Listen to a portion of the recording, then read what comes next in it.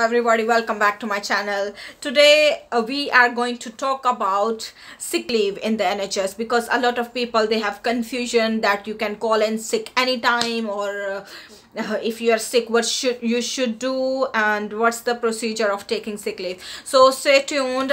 We will talk all about taking sick leave in the NHS. So what happens if you are sick? So first of all, every department, every NHS, they have different procedure of informing, like a different procedure for the employees to inform their manager or to the blip holder or whatever. I will discuss my experience and what do we do in our trust. Yeah, so if you are sick, you need to call the blip holder, whoever is the blip holder. If you, according to your department, if you are working in a medical department, you need to call your medical blip holder, or you need to call the staffing blip holder.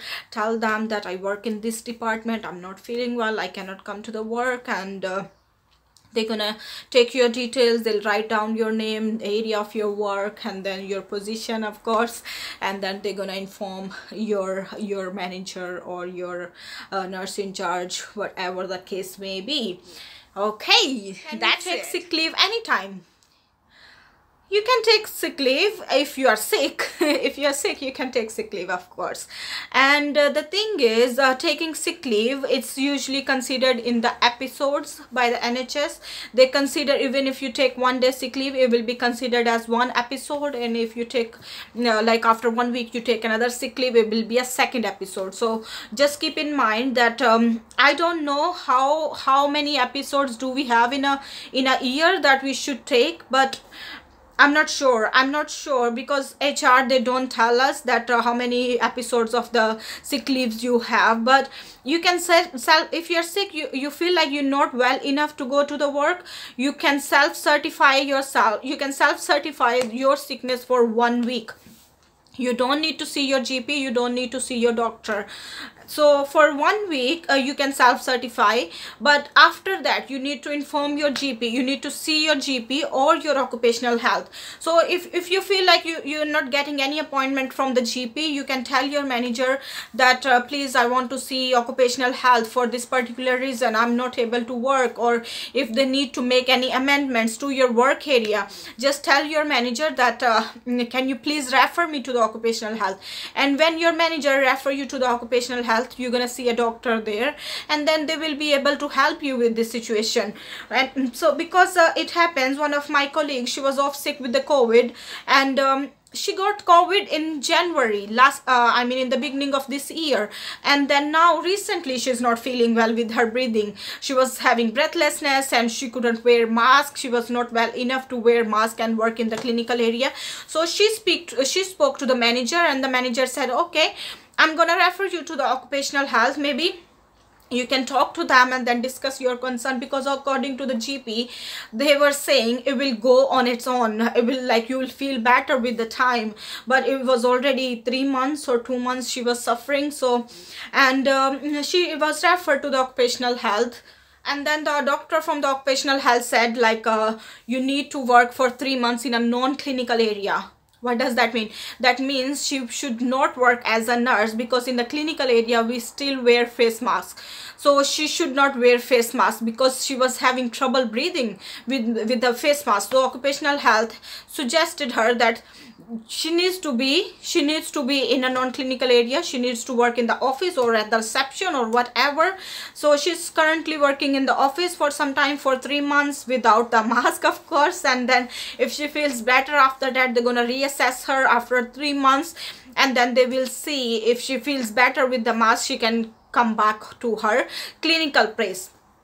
But there is a problem in this one. If someone is not if someone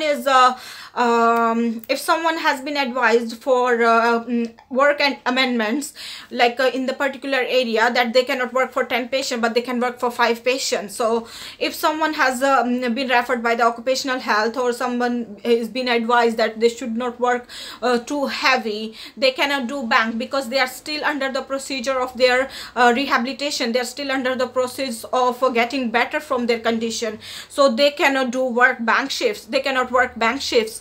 So if for the people who work too many bank shifts and then they plan their budget according to that, I mean, with the basic salary from the NHS, sometimes if you have 4 kids or 3 kids, it can be difficult to manage. But if you do loads of bank shifts along with your NHS job, you will be fine, you will be fine. So a lot of people, they do banks. So if you are under sick leave, or you are for you are advised to get some rest in the NHS, I mean, you're not working in the clinical area, you cannot work bank shifts, so it's a loss. But if please consider your health first. If you feel like you're not well enough, if you feel like you're not well enough to work in a particular area, you cannot care for 10 patients, tell your manager that you're having some troubles, you're not feeling that you're doing it well, because your patient's suffering because of you are suffering. So it's not good for you and not good for patients as well. So there's no harm, guys. Just tell to your manager. They're quite good, they're very good. I mean, they will help you throughout this procedure. And if you've been seen by the occupational health and they suggest something, your managers, your matron, they're gonna accept it, that this person needs some help. Yeah.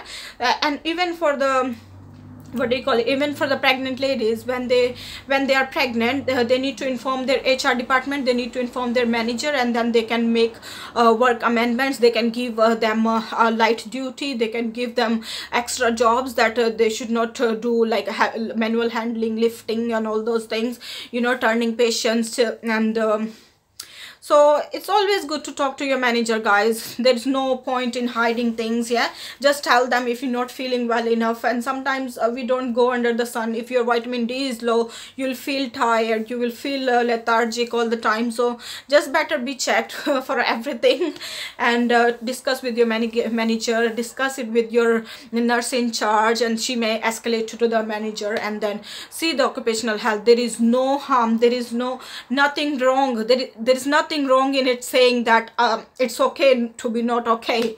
It's okay to be not okay. Yeah. It's okay to be not okay.